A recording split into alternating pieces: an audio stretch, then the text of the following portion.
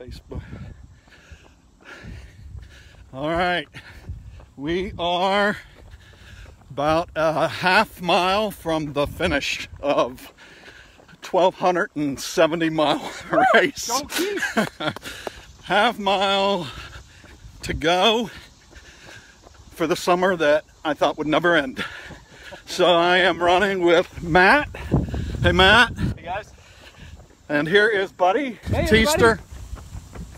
So talk about full circle moments. I interviewed Buddy almost 2 years ago now, and I will never forget. Buddy and I had a good hour and a half long conversation, and when Buddy left, I turned to Robin. If you're listening, Robin, you'll remember this.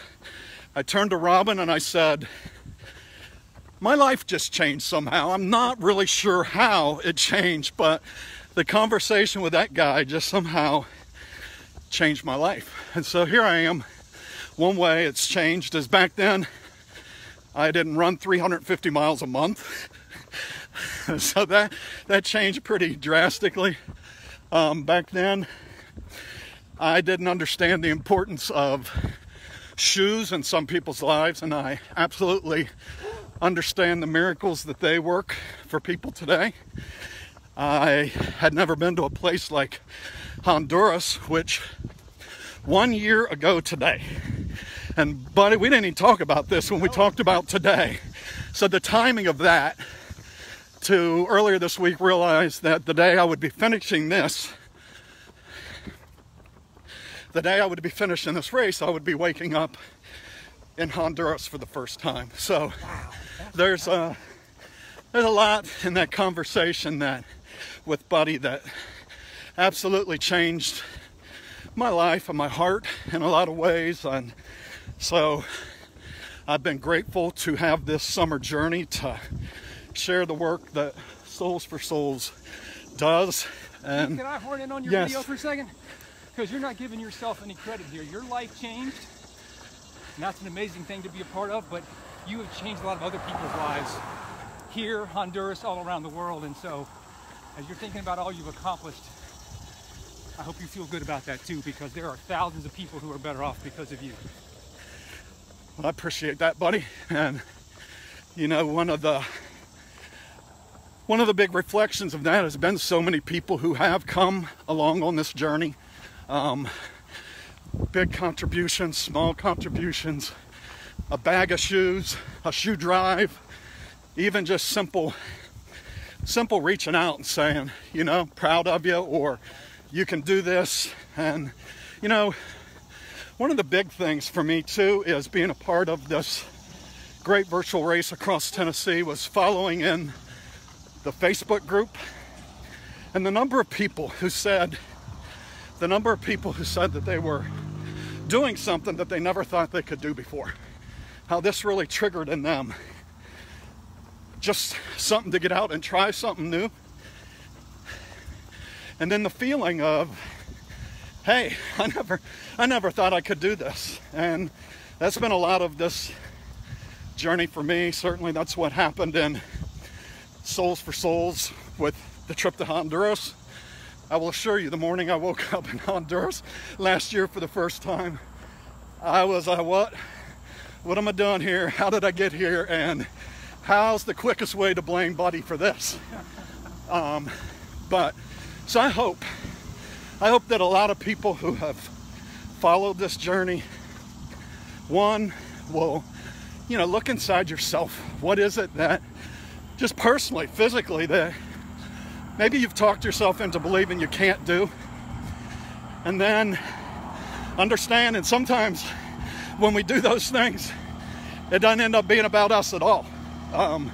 This summer, again, I started out running this race across Tennessee and back, and it sounded like a great way to fill in the blank of a lot of canceled races. And you know, everybody who's followed along has seen that it's turned into something much more beautiful than that. And I was thinking about that yesterday, that I think sometimes we get to defining what is beautiful in life. We start picturing what we want to be beautiful, and we limit ourselves to chasing that. And you know, some days it's just trying something, getting out there and taking a step and seeing what beautiful comes from it. You might just be surprised. So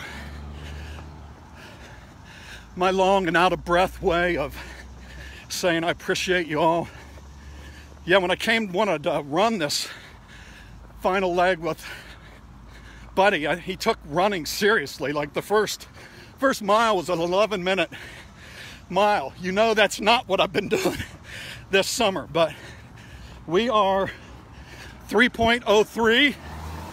I can see the gate and the finish line. Here's Courtney.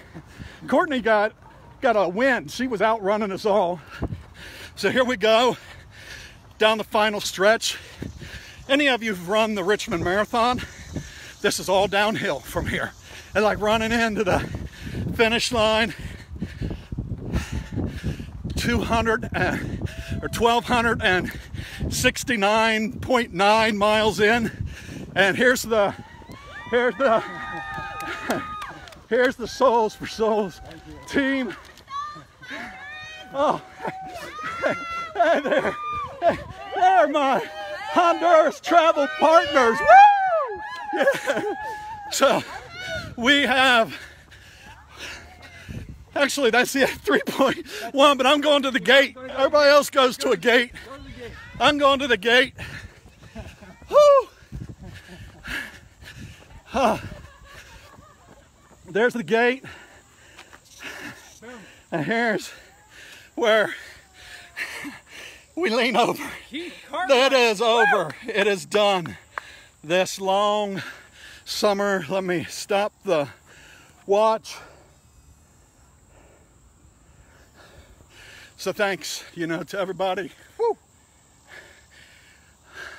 I am grateful, just grateful for this chance, and again, for all of you who came along in this. It means a lot. So, woo! Now we celebrate that it's over, and keep on remembering that poverty has a finish line. We have to be that finish line. We have to do whatever it takes to make that happen. So thank you all. I am going to present something to Soles4Souls at some point, and I'll come back with that. But God bless you all. Thank you so much.